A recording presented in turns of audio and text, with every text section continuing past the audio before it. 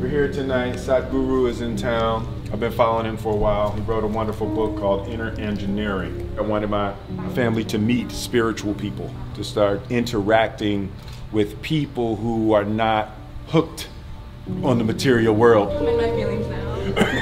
I'm ready to be enlightened. Can't believe he's crossing America on a motorcycle. Motorcycle. That's so cool.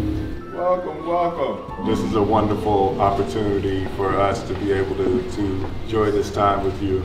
In any area of life, those who are most successful are always the most miserable people because they thought they got to the top of the world. And the top of the world doesn't feel like top of the world.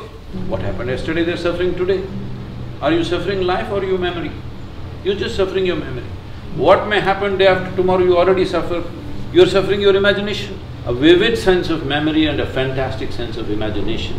This is what makes us who we are, isn't it? Still and wait for din to settle and silence to blossom. When I sing that song, will you be or busy? Sadhguru. Yeah. You lead, Sadhguru.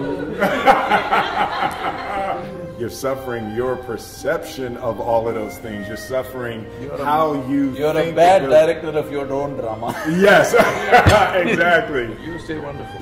You never give up your wonderfulness. Do not surrender your wonderfulness no matter who the hell does what. Let them do whatever. Sadhguru. Sadhguru.